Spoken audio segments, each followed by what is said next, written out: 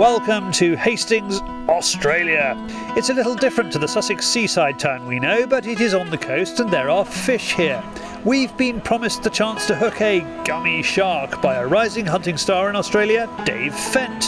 His Aussie Hunting Adventures series is about to hit the networks, so before he's priced out of the market and becomes all lovey on us, his dad Cliff has offered up his boat for us to go shark fishing with Dave. Well, basically today we've come out the front of the western entrance. We've got Phillip Island over here, the mainland back over here on the other side of us. We'll come out chasing gummy sharks, and there's a few snapper getting around at the minute as well. Can you be savaged by a gummy shark? Well, it'll certainly tear your finger apart. Oh, they will? Okay, so yeah. Not that gummy. They're not that gummy, but we'll see if we can get one for you. The best chance of hooking a gummy, which Dave assures us are good eating, is during slack water between tides. There is plenty of prep to be done to get us ready. Just start throwing out a few cubes and make a bit of a trail, and the gummies and the other fish will pick up on this, and I'll start to come in. In the meantime, it's worth dangling the rod. Our first nibble is a barracuda, one of the fastest fish in the water. I've always wanted to catch one, and it's armed with some serious teeth. They're not a great eating fish. Most people use them for bait or just pop them back in the water. Yeah. They're very, very bony. Yeah. So by the time you pick out a squillion bones, it's not worth eating. And what size do they go up to? Well, these things get up to a metre or so, 1200. Yeah. So yeah, quite a bit longer, quite a bit bigger, and give you a good fight. When they get to that sort of size. Then I get a bite, and it's my first ever barracuda. First barracuda? Hey, I'm not going to pick it up because I'm going to get my spined and scragged and killed. Give us one of those small rags. Thank you, Dave.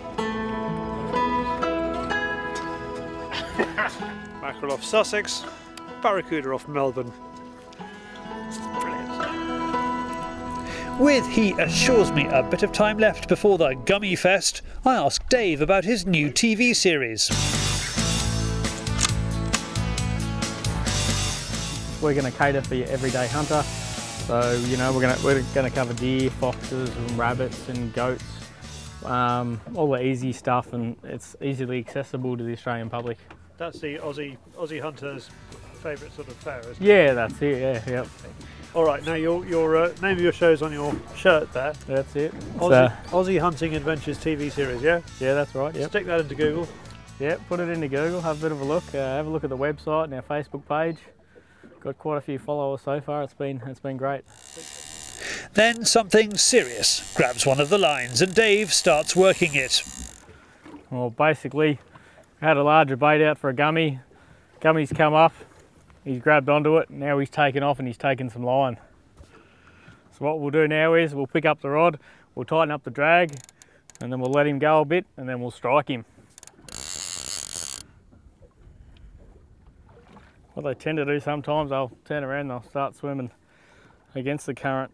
Sometimes they'll circle around up towards the front of the boat. Just turn that clicker off.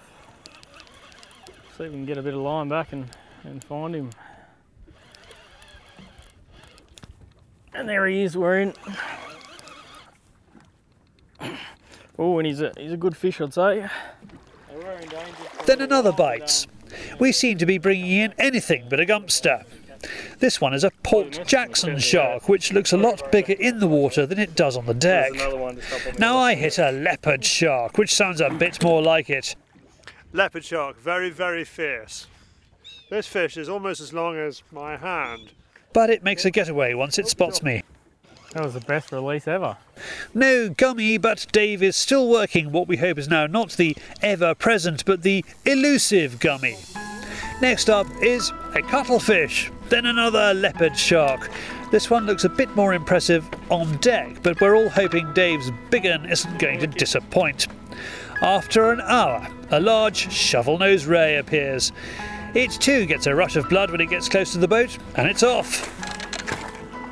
And there he goes. So we've caught sharks, we've seen plenty of fish, but not that moment. Nevertheless, it is a lovely way to relax before heading to the airport and home to Britain. And doesn't a sunset over Hastings look pretty? If you want to see a preview of Dave's programme, follow the link on the screen.